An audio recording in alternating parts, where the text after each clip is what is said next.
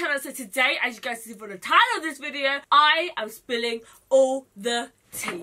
I actually got a chance to go to the first ever Instagram masterclass that they ever hosted, and I was in the front row taking down all the notes on what you should be doing, all the Instagram myths, what you shouldn't be doing. So if you guys want to know all the gossip about that, please keep watching. Okay guys, so I put through a couple of bullet points so that I don't ramble too much in this video, but one of the first questions that we had to ask Instagram is shadow ban a real thing? And apparently it's not, guys. Nope, it is not a real thing apparently. If you guys don't know what shadow ban is, it's basically when you post and use hashtags and stuff like that, but Instagram are actually hiding your posts. But there are things that will make your post do not as well. So the main one is, if you're on a site like, I don't know, Facetune or any other website where you have to kind of log in to post through Instagram, like a third-party app, then that is very likely that your post won't do well, because Instagram thinks that, oh, an account is trying to post on your behalf, so Instagram will not push that image further out. So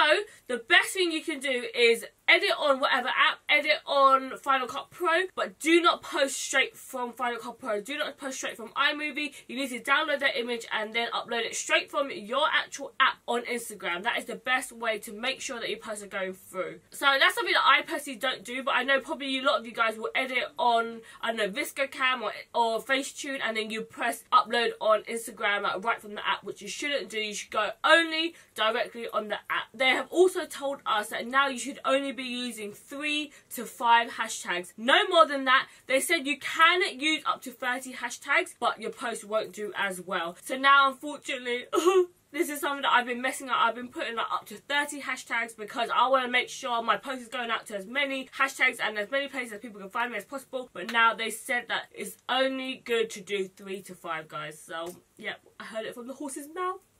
Also, they said that you should try to use your own hashtag as well. So I should hashtag XThuy so people can start to find your posts and stuff like that. So I am going to try to do that, I guess. I'm going to try to take on their advice. I don't know if this would be good for everybody, but I do think that, look at Huda Beauty. Like, she must have started off just using hashtag Huda Beauty, and then now her hashtags get used over like 20 million times. So maybe that'll be me one day. Who knows, bitch? Also, something else that the Instagram team told us, that you should definitely put your hashtags inside of your caption. Do not put it inside of your comments as well, because that will also lessen the engagement. So make sure, guys, that your hashtag is inside the caption. Okay, so the next question, I was thinking of you guys, and I was like, so if one of my followers was like, right, I want to grow my Instagram, I want to make a business out of this, what is the best way to do that? And they told me the kind of generic thing that I guess everyone kind of says is that you need to make good quality content. You need to make sure that it is what you want to do. So if you want to do beauty, start doing beauty posts. If you want to do fashion and lifestyle, do fashion and lifestyle. You should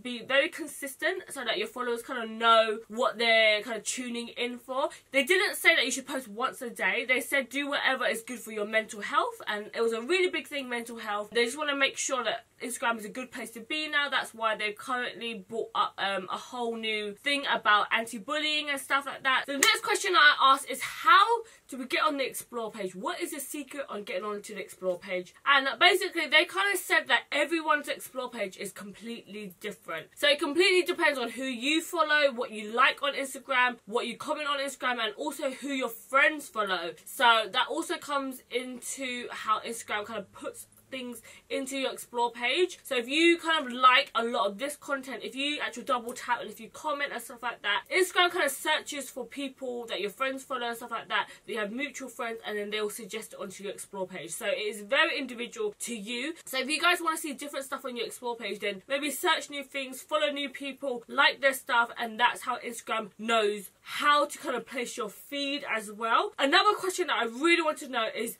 why did you stop the chronological order? And they said that, trust me, you do not want a chronological order. Apparently from statistics, they actually found out that unfollow rates were so much higher when things were in chronological order. So they basically gave us an example of, like, if your friend was out on a night out and they uploaded like 20 photos to Instagram, if it's chronological order, it will literally just be your friend, your friend, your friend, your friend. So Instagram has kind of done it now, so it depends on what you actually like and what you comment on. So if you are struggling at the moment and your feed is not going onto people's Instagram pages and stuff like that, you need to try to get them to engage as much as you can. One of the other questions that kind of led into it is, how do I get engagement? Like, what tips would you say would be the best way to start getting people to not be ghost followers and start commenting your stuff? So a tip that they gave is to start using Instagram Live. And I was like, really? I never go on Instagram Live, so that's probably why. They said that that's one of the best ways to get people to be active, to get to know you more and feel more of a connection. As much connection as we can give it to our followers. Like, if you comment on their page, if you like their stuff, they are more inclined to like want to comment to your things. Also, liking their stuff to know that you acknowledge that you read the comment. That gives them a little boost of like, oh, my favourite Instagrammer just liked my stuff, or just went on my page, or just followed me. Like, that is something that people kind of strive for these days. So you want to make sure you engage with your audience, comment back, like on their stuff. They said don't go on to live just for the sake of it. The best kind of lives, they said, I think it's over 6 minutes. So you want to try to go on live, but not just for the sake of it. You want to go like when you have something to say, when you have a special event coming up, you want to get people excited for it. That is the best time to go on live. So they also said that make sure you save your live so that people can watch 24 hours later. Also, another way to get engagement is to start doing Instagram stories more, and make sure you don't echo your content. So I was like, what the hell is echoing your content? And that basically means if you're posting something on Snapchat, don't just copy your whole thing on Snapchat and just put it onto Insta stories, because it's a different audience. If they've seen that already, they're not going to engage. They're just going to like swipe right and move on to the next person. So if you want to start getting your Insta stories at the start of people's pages, then you need to make sure that people watch through all of your Insta stories. So if you post loads and loads and loads of Insta stories where there's like little dots, people are not going to watch that through. People are going to tap through. So you want to make sure you look at the retention that you're holding your audience in for. If people are dropping, that probably means you're a bit boring and stuff like that. So you want to make sure you keep it like spicy, you know, switch it up. They also said do things like boomerangs, super zooms, you know, do flat lays and doing talking videos, so it kind of shows more of a story. They also said that whenever you're at an event, don't just snap one thing at the event. Like, just say like, guys, today we are off to an event today, or post multiple stories so that people know where you are, they know what you're doing, and that also brings in more engagement because they feel more of a connection. So apparently if you do loads of polls, and now you can do little emojis where you can like swipe right and stuff like that, that also counts as engagement. People want to feel a part of what you're doing. Also, they said that on Insta stories you should try to caption your videos. So even if you're talking, you should maybe put like a little summary of what you said. Apparently 40% of users do not turn on the sound, whereas 60% of people do turn on sound. So you want to try to accommodate for 100% of your audience. Talk, and then also put a little caption as well for the people that are too lazy to press the tap to listen to your ass, you know. Another thing that I found really helpful was they said that your highlight reel is so important. It actually determines whether people will follow you or not, depending on your highlight reel. So I was like, highlight reel? Like, I never even thought that was even a thing. That was just a new added feature. They said if you think about it, people will go on your page and never met you before, they'll click on your highlight reel. For example, my highlight reel was just random stuff. I'm like, oh, I'll just add it onto my highlights, and you can actually keep that on there forever. So whatever you post on Insta stories, you can add it to your highlights. But the way I was using it before was completely wrong. I just added random stuff, and then when I rewatched it back, I was like, this doesn't even make any sense. It looks like jumping all over the place. So he used Will Smith as an example. Apparently Will Smith is one of the fastest growing people on Instagram. Even though he was like a bit older, he didn't have any idea about social media, but he goes on Insta stories every day. He uses his highlight reel, and he uses evergreen content.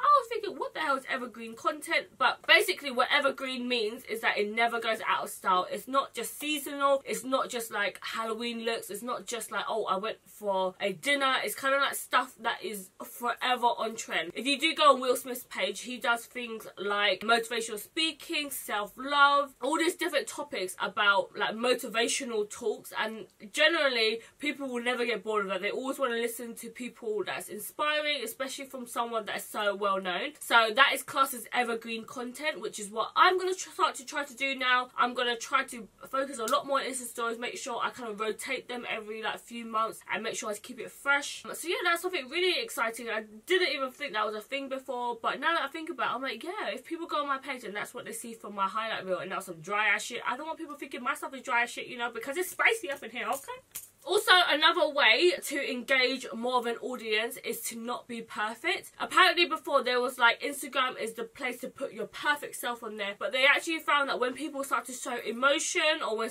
people was more like funny and start to show their personality more, that's when people get the most engagement. So I've definitely seen it from other Instagrammers that I follow, like, you know, Bretman Rock. He's so funny, his videos are hilarious. Cardi B, she's hilarious. She does like funny videos. She doesn't care about if she has no makeup on or makeup on. She just kind of like posts whatever, and her engagement is awesome. And obviously she's like a massive celebrity now, and her personality kind of got her to where she is at now. That definitely kind of taught me to be a bit more funny, because I'm always like so hilarious on Snapchat. I kind of like talk about whatever's on my mind, whereas on Insta stories I want to be a bit more prim and proper. So now I'm definitely going to show my personality more on Insta stories. So another question that I asked, because I knew I was going to make this video, is what if I have followers but I'm not getting the engagement that I want? Just for example, I have 100,000 followers but I'm not getting the likes, I'm not getting the comments that I want. Like, what would you suggest? So what they said to me was, your content is probably shit. They didn't say it in that exact words, but that's what they was kind of gisting. They was trying to say that basically you need to up your content, and I completely agree. There's quite a lot of people that I follow and their engagement is not that great, and I think that there's so many things they could do to spice things up. They need to start doing more videos, or if they're doing videos already, try to change up the videos, change your music, change your editing style, change your poses, change the way you do your makeup. You need to keep things spicy. A lot of times when people see the same old stuff, it's so repetitive, and people these days do not want repetitive. They want new stuff. They want things that are like hot and fresh right now, you know. So you need to make sure that you're on top of things, making sure you're uploading regularly. Don't just upload here and then don't upload for 5 days again. You want to make sure you're doing good quality content. So if you find your photos aren't doing that great, maybe you need a better camera, or you need better lighting, or you need to edit a bit better. There's always ways to change things up, and I've always said this for a long time, that you want to keep things hot, things spicy. If you feel that you're even bored of your own page, then time to shape up, girl. Start to do new shit. So the last question that I asked them was, how do I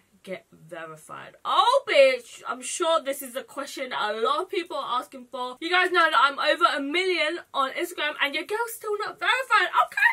Okay, I just had to go and ask them, how do you get verified? Is it like a checklist or what is it? So basically, apparently for Instagram, you have to submit yourself, and they look at if you get searched for a lot of the times, if people try to impersonate you, and also they look outside of Instagram. So they search on Google how many times people are following you. They've obviously got all this access to behind the scenes. So if you've got loads of news articles about you, you've been on TV, you've been on other media, stuff like that, you have a higher chance to get verified. And a lot of times people will kind of work with agencies and stuff like that, and their agents will put people through. So that's generally how people get verified. I have recently submitted myself to get verified, so hopefully, fingers crossed guys, we can get that blue tick. Okay, please Instagram, if you're watching, if there's anyone out there, verify me, please. I've done many a birthday wishes on this. So one more quick question that I asked is, can you please explain the rules on Instagram? Because sometimes I see people use some hot current music, but my friends have also tried to use current music and they've got a strike against their name. So I asked them, what are the rules for music? Because it seems to be like one person's okay and another person's not okay. So in the next couple of weeks, they're working on a way so that people can use kind of current music. So that's to be confirmed. So that's a little inside scoop for you guys. So something else that they're also working on, I don't know if I'm allowed to tell you guys, you know, but let's just keep this between us, okay? They're going to be working on a way to mute people so that they don't come up on your feed, but you don't want to offend people by unfollowing them. Okay, I was like, oh, that's a good ass update, bitch. I also told them that they need to up their filters game. Okay, I told 2 people from Instagram, I was like, please update your filters, because you need like a skin smoothing filter. You need something that people can come on without wearing no makeup and people don't care. Like, I want to be able to talk on there, but the filters are whack, man, they're whack. And apparently the reason why they haven't been focusing on those beauty kind of filters is because they don't want to put the pressure on for people to feel like they have to look good and stuff like that, you know? And I was like, no, that doesn't make any sense, bitch. They said that they took on my feedback, so hopefully in the next couple of weeks and the next few updates, they're going to be updating their filters and giving that swipe right skin smoothing thing like Snapchat. Okay, thank me later, guys.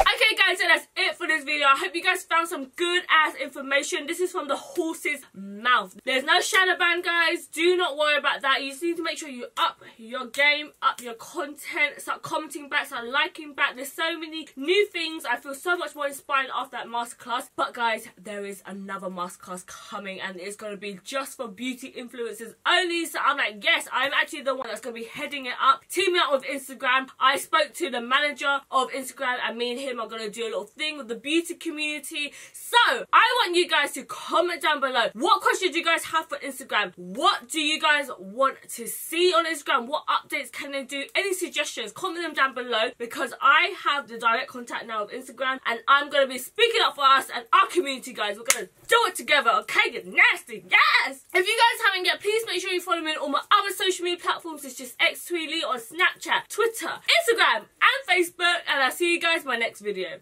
Make sure you subscribe before you leave. Enjoy the bloopers, guys. I'm dead. Let me just hide my car so people don't fucking rob my ass. 1 second. Okay, so I kind of bullet point. Okay, guys.